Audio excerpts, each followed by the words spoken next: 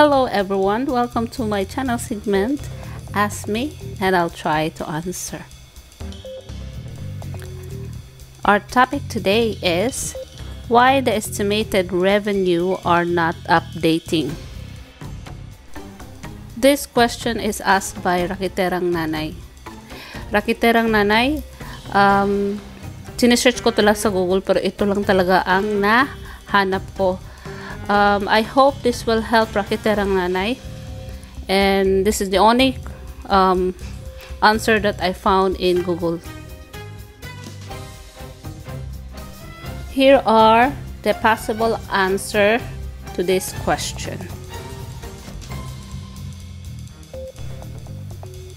Estimated revenue does interrupt from time to time, possibly because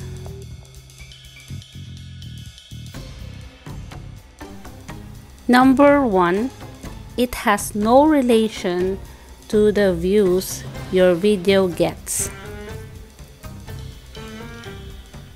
but rather to how many ads are being interacted with by your audience.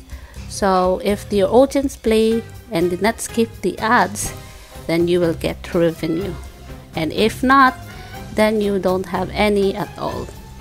So kung in-skip ng mga manonood ninyo ang ads ng video nyo, wala kayong revenue. So no ads interaction, no revenue.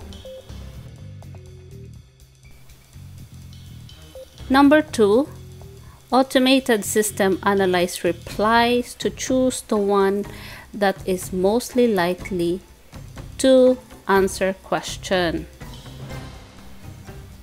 Number 3, just be patient.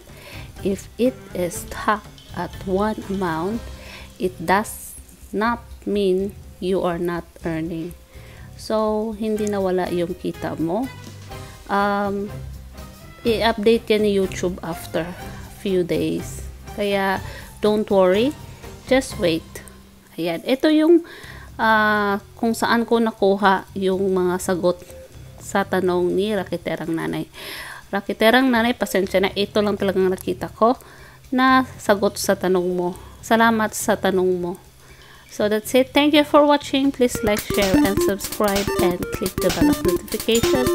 See you next video.